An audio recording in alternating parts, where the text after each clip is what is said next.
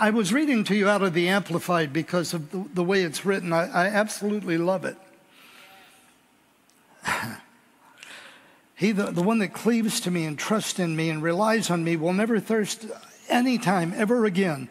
Verse 37, all whom my Father has entrusted to me will come to me habitually.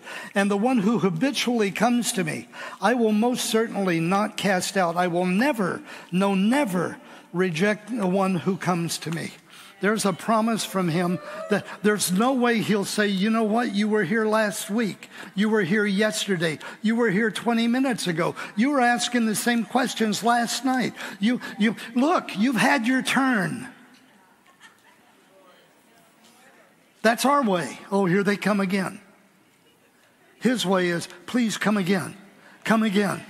Come again. I want to feed you. Come again. I want to give you something. Come again. I want to bless you. Come again. Keep coming to me. Keep coming to me. You don't feel like it. Come anyway. You don't want to. Do it anyway.